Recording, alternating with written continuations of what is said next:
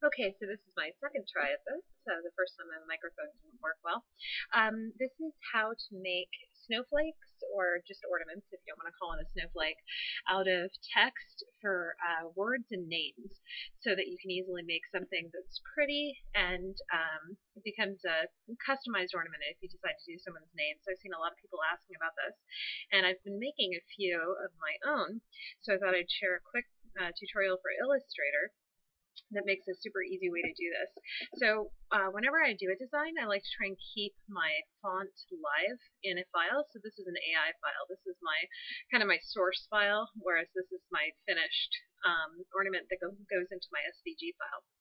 So here you can see it's live type. I copy that, and I'm going to make a new document.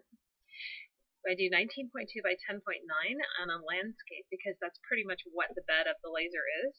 So therefore, you can maximize your design by knowing that the artboard itself is the limits of your design. So here I'm going to paste piece back in, and this is something where I'm using Buena Vista regular font, any font like Samantha Craft that's got a lot of these really pretty flourishes and glyphs. Go in, get it to where you like it, and then decide, okay, this looks pretty good to me, I'm going to try it. So for those of you who don't know, if you do have glyphs in a font, if you double click the word to get the text file, or sorry, the text tool, then you'll see the other options that you have here. So we could change it up to that, for example. And you should also be able to open up a Glyphs panel, which of course, I'm not remembering what the icon is right now. But anyway, it'll open up a big window so that you can see it and you can actually look at them all together. Yeah, I'm not going to worry about it right now, but I'll go into that on another one.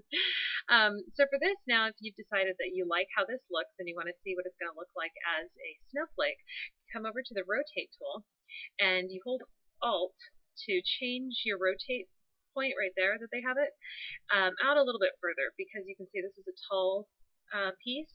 So the intersections that you're going to have, if you do it too tight to your letter, then it's going to be really hard to read once you're done. So I like to pull it out a little bit and then I'll test it. So let's try right there. Just remember, you hold Alt and click, and then that gives you your offset. So 60 degrees is going to give us 6 spokes on our flake, because there's 180-degree circle. So you preview and you copy, and this will show you how tight it is together, and that looks pretty good to me. So now for my other 4 spokes, I hold Control and then tap D for duplicate. So you just have it go right around the circle.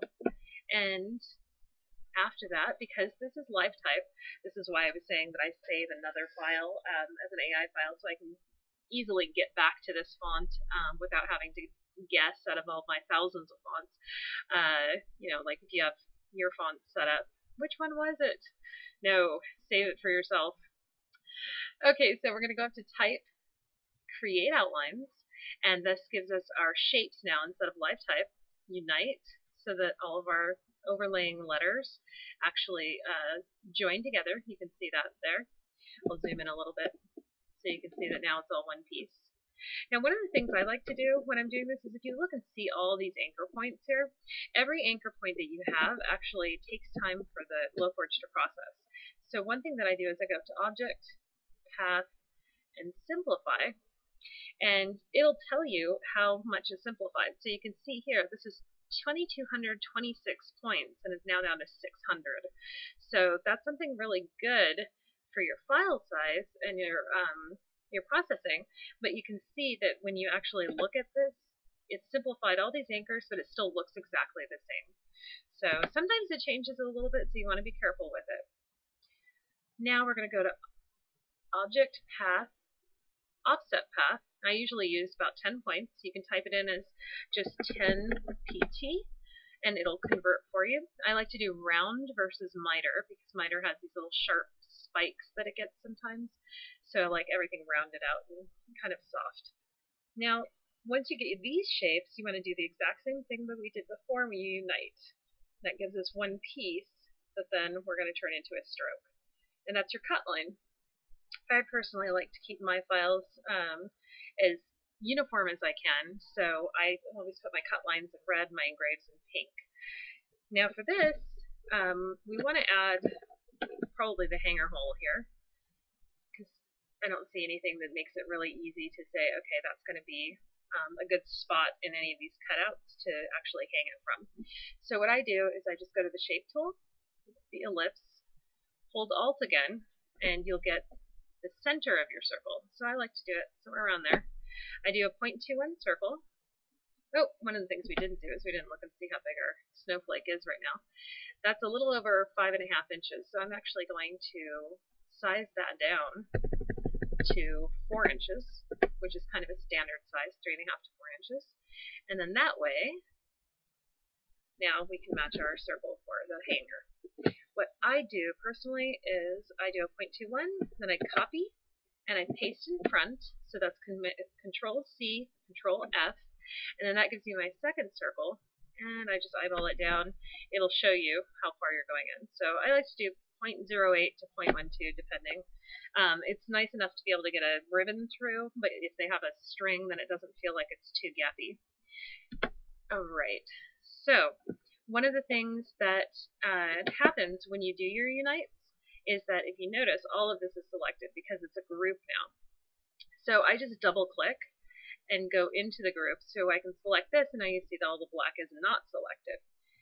I paste my circles back in, select my outer outlines on both, and unite again.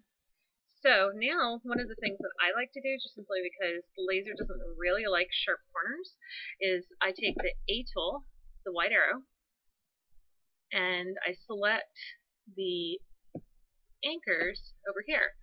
Now you can see this little dot that appears. That's actually to add a curve to this. So you can see how sharp it is right now, and I actually want to go in and just pull it back just a little bit and soften that. So there you go. So that is how you make a word ornament or a name ornament in Illustrator very quickly. And I'll be posting this video. Please feel free to ask questions.